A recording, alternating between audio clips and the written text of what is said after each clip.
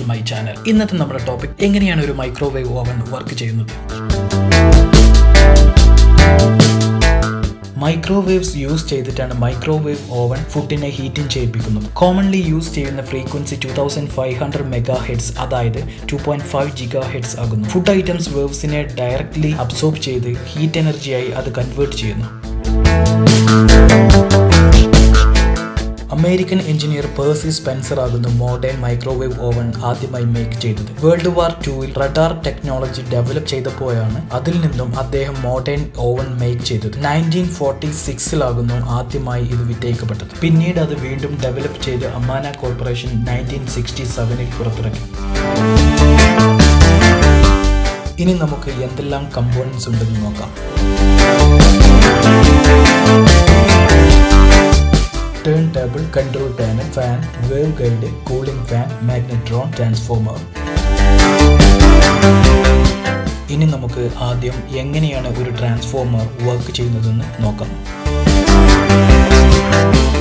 ഒരു അയൺ കോറിൽ കുറച്ച് കോയിൽസ് ചുറ്റിയിരിക്കുന്നത് കാണാവുന്നതാണ്. അതിൽ പ്രൈമറി കോയിലും സെക്കൻഡറി കോയിലും നിങ്ങൾക്ക് കാണാവുന്നതാണ്. പ്രൈമറി കോയിലിലെ ചുറ്റുകളുടെ എണ്ണം സെക്കൻഡറി കോയിലിനേക്കാൾ കൂടുതലാണ്. ഇപ്പോൾ പ്രൈമറി കോയിലിലൂടെ ഒരു കറന്റ് പാസ് ചെയ്താൽ അയൺ കോറിൽ മാഗ്നറ്റിക് ഫീൽഡ് പ്രൊഡ്യൂസ് ചെയ്യും, അതായത് കാന്തിക വലയം. ഈ മാഗ്നറ്റിക് ഫീൽഡ് കാരണത്താൽ ഒരു സെക്കൻഡറി കോയിലിൽ ഒരു കറന്റ് പ്രൊഡ്യൂസ് ആകും. ഇതിന്റെ കാരണം മാഗ്നറ്റിക് ഫീൽഡിലെ ഫ്ലക്സുകൾ കോയിലിൽ തട്ടി കട്ട് ചെയ്യപ്പെടുന്നത് കൊണ്ടാണ്. ബട്ട് ഇവിടെ പ്രൈമറി കോയിലിലെ ചുറ്റുകളുടെ എണ്ണം കൂടുതലും സെക്കൻഡറി കോയിലിലെ ചുറ്റുകളുടെ എണ്ണം കുറവുമായതിനാൽ സെക്കൻഡറി കോയിലിലുള്ള വോൾട്ടേജ് കുറയുന്നു. അപ്പോൾ പ്രൈമറി കോയിലിൽ എത്തുന്ന വോൾട്ടേജ് സെക്കൻഡറി കോയിലിൽ എത്തിയപ്പോൾ വോൾട്ടേജ് താഴെ കുറയുന്നു. ഇങ്ങനെയാണ് ഒരു ട്രാൻസ്ഫോമർ വർക്ക് ചെയ്യുന്നത്. അപ്പോൾ സ്വാഭാവികമായും നമുക്ക് ആവശ്യമുള്ള വോൾട്ടേജ് ട്രാൻസ്ഫോമർ യൂസ് ചെയ്ത് സെറ്റ് ചെയ്ത് എടുക്കാവുന്നതാണ്. Usually microwave oven 120 volts AC കറന്റും ആകുന്നു കൺസ്യൂം ചെയ്യുന്നത്. അതുപോലെ 650 to 1200 watts പവറും 5.4 to 10 ആംപിയർ കറന്റും കൺസ്യൂം ചെയ്യുന്നുണ്ട്.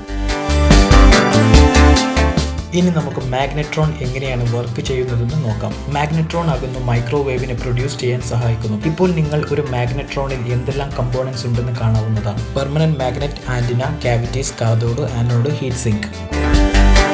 കാഥോഡ് ഒരു ഫിലമെന്റ് ആയിട്ടാണ് പ്രവർത്തിക്കുന്നത്.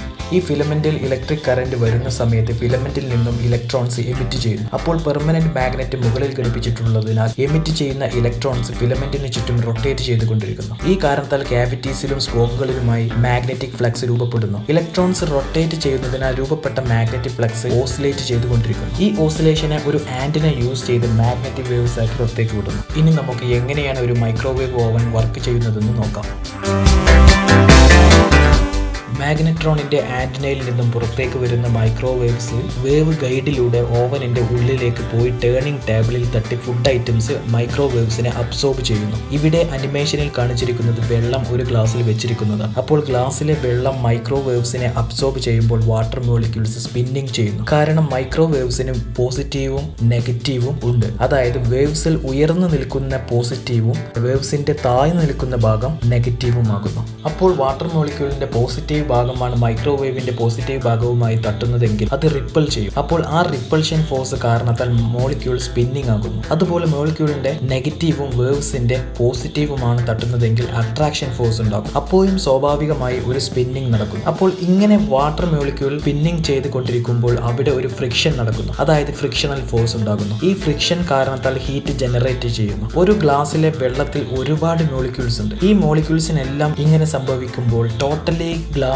വെള്ളം ഹീറ്റഡ് ആകുന്നു. കൺട്രോൾ പാനലിൽ നമ്മൾ ടൈം സെറ്റ് ചെയ്യുമ്പോൾ യഥാർത്ഥത്തിൽ മൈക്രോവേവ്സ് മാഗ്നട്രോണിൽ നിന്നും സ്പ്രെഡ് ആകുന്ന ടൈം ആകുന്നു കൊടുക്കുന്നത്. അതായത് മാഗ്നട്രോണിന്റെ ഫിലമെന്റിൽ വരുന്ന കറന്റിനെയാണ് നമ്മൾ കൺട്രോൾ ചെയ്യുന്നത്.